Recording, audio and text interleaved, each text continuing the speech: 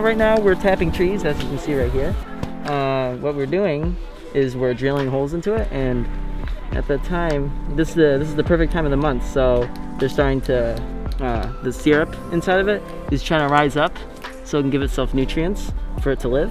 So during that time, we can drill holes in certain areas, and then syrup just starts coming out.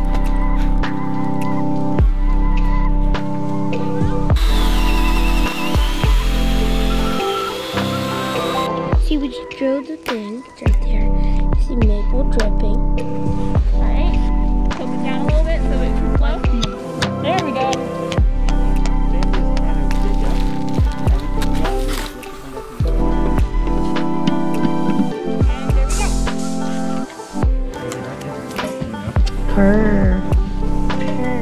Have to grab a drill gun, drill it into a maple tree, and then you put a punch, you put a hang it to a bucket, and put a top on it until all the thing is filled up.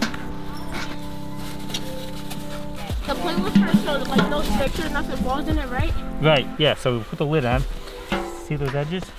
You can cut them out and they hook on the side of it. And that keeps it from, that keeps rain and other stuff away from it. It's watery. No, that one's good. It tastes like water with a little bit of sugar. It does.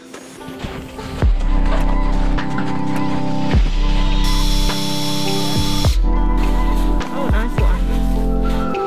Oh yes, dripping out.